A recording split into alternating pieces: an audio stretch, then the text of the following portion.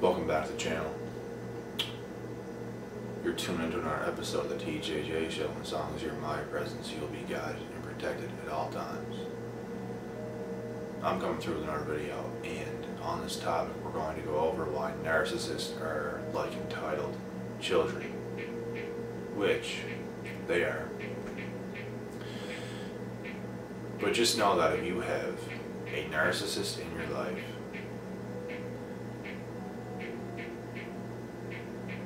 you can't possibly have a moment of peace to yourself. You can't have a moment to yourself. It's all about them. It's all about what you can do on a day-to-day basis to make them happier, because they cannot make themselves happier. They lack empathy. They lack love for themselves, which is why they use other people for fuel. Because they got no fuel for whatever stupid ass reason they have in their excuse book.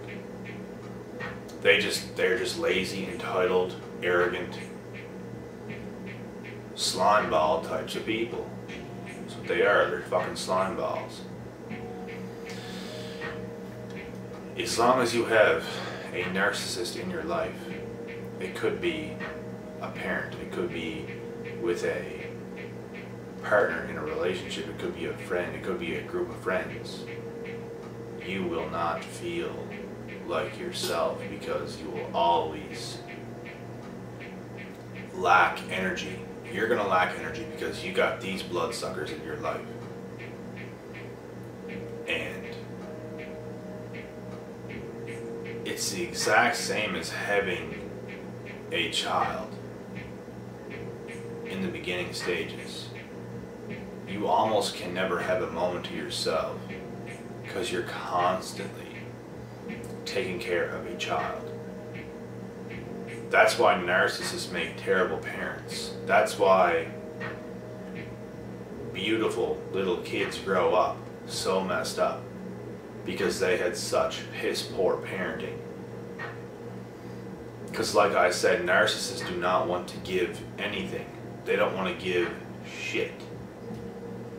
It's all about them. It's all about the fuel they can get for their own life. They don't want to give. They don't want to give to a newborn kid. It probably bothers a narc mother to breastfeed to her child, knowing that she's actually giving to this baby, as crazy as that sounds. Now, I don't know if I'd go that far, but it's probably accurate for the nastiest narcissists out there. Probably is.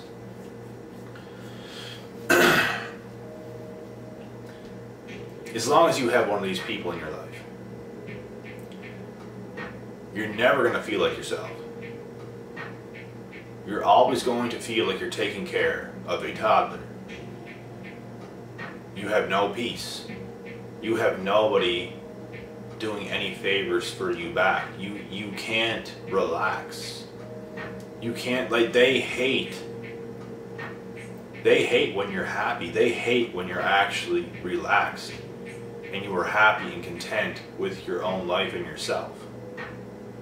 They only come around to suck the life out of you because it gives them more life to feast on your soul, to feast on you as a person. This gives them fuel. That's why they're taking fuel from so many people. They're using so many different people so they can constantly suck up this fuel.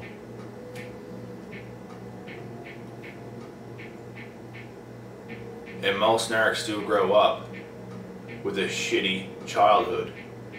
They were given just about nothing. They grew up soulless. They grew up without developing a soul and a heart, because they weren't given shit. So they go back and abuse other people for the abuse that was done to them. They don't see any way else around it. This is exactly what they do.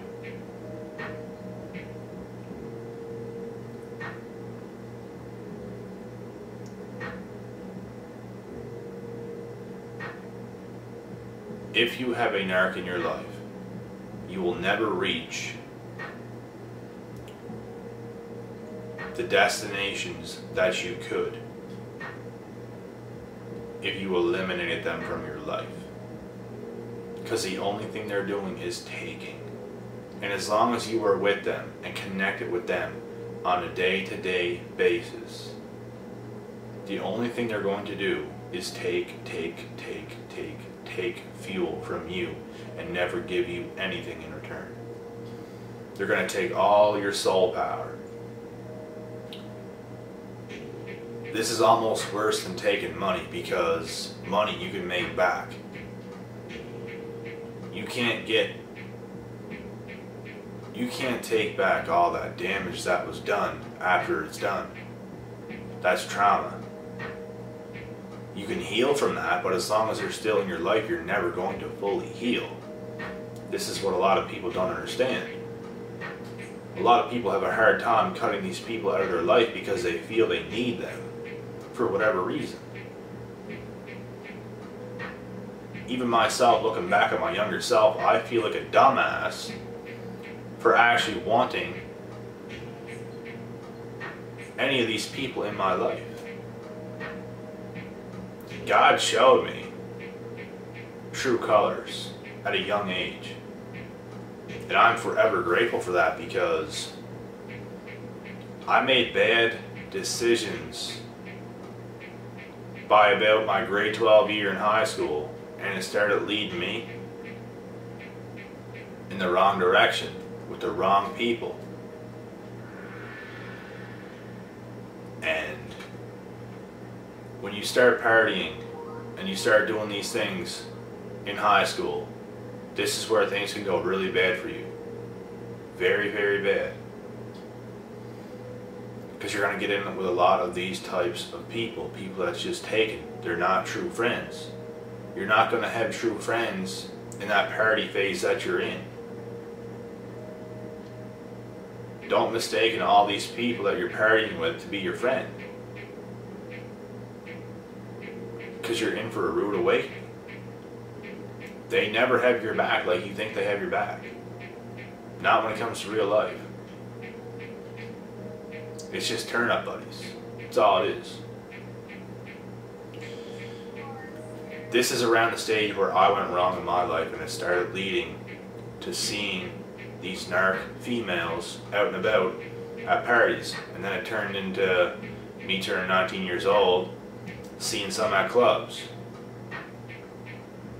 Meeting the wrong people, getting in with the wrong people. And this is usually the places where you're going to meet these types of people.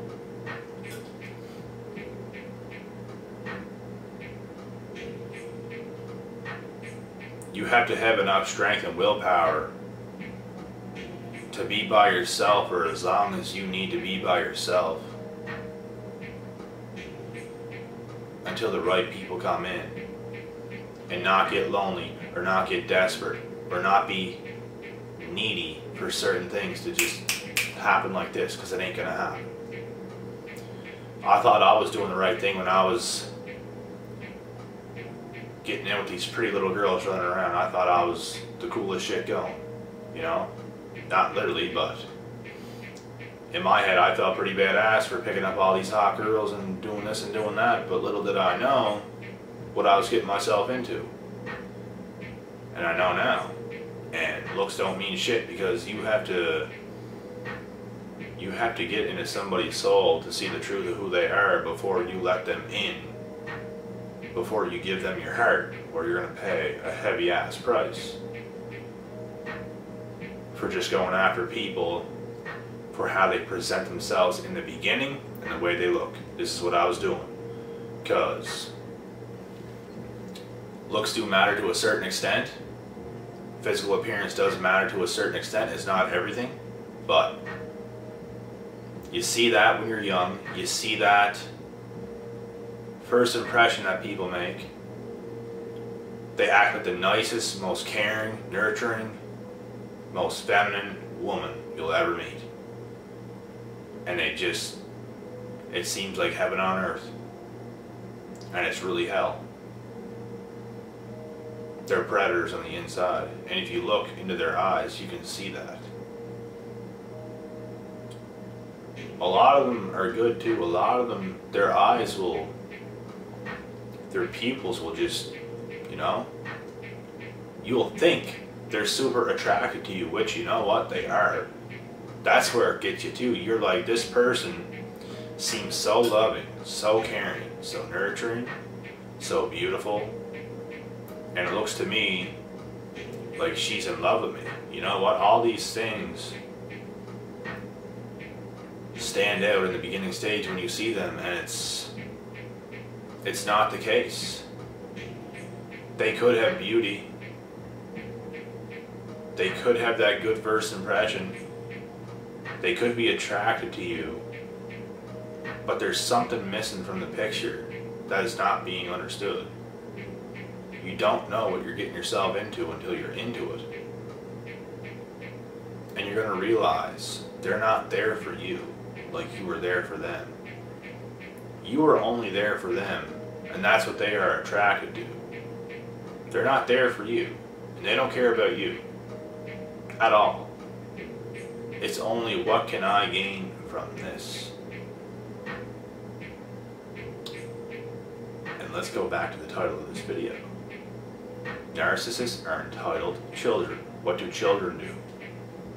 They don't give a damn about you. They're too young to give a damn about you to know what this shit is.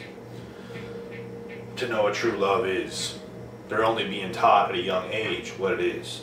That's why they have to be taught. They have to be taught right from wrong. They need to be taught true empathy. They need to be showed empathy. They need to be showed love and all these things, and how to care for another person. And that other people matter. Narcs are not taught this growing up.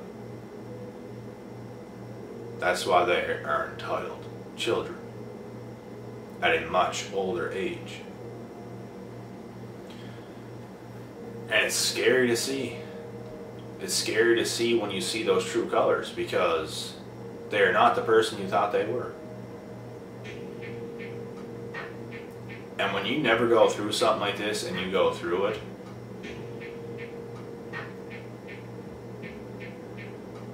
it just rocks your world. I remember the first time it happened to me. I froze up. Couldn't believe what just happened. I feel like I died. Literally. Froze. Dead. That's how they make you feel. They put you on ice. They freeze you up. Because they want you dead. It's all a trick. It's all a trap. That's why you should never let them play their game on you. Because whenever they're coming in, whenever you see them out at a party, that's where they strike. That's where they're coming in to make that first impression. That's where they're coming in to show you this sweet side that they have and their good looks and all these things that look amazing, right? That's where they show you this.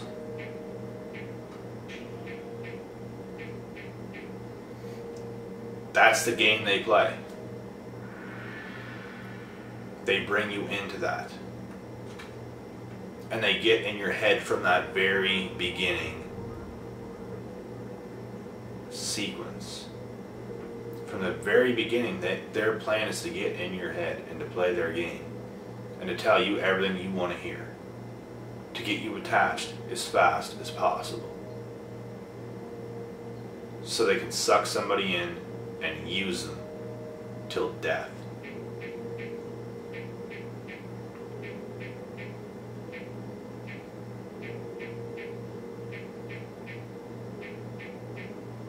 It's nothing but evil.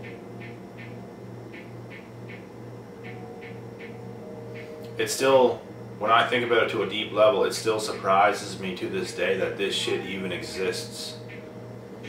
Like, how are they not exposed even more than they are from doing these things to people? Their name should be smeared everywhere. Whenever you catch somebody doing something like this, their name should literally be smeared and written up everywhere to watch out for this fucking person, because they are not normal. Whenever a narc is caught, they should be locked up until they are ready to be a regular person. They should be locked up in a jail where they teach narcs how to be a loving, caring person. Because that's the only damn way it seems that they're ever going to learn.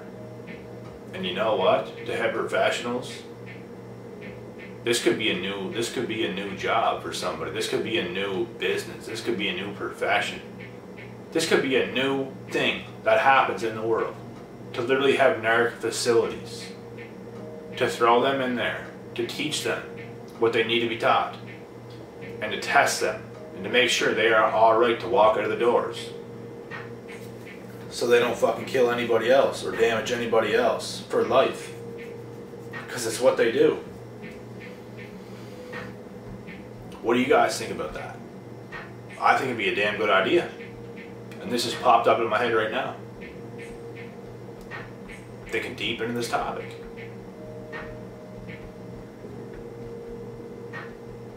I got nothing left to say on this topic, guys. That's about it. I hope you guys enjoyed this one. I'll be back tomorrow with another video. Peace and blessings to you all. I'm out.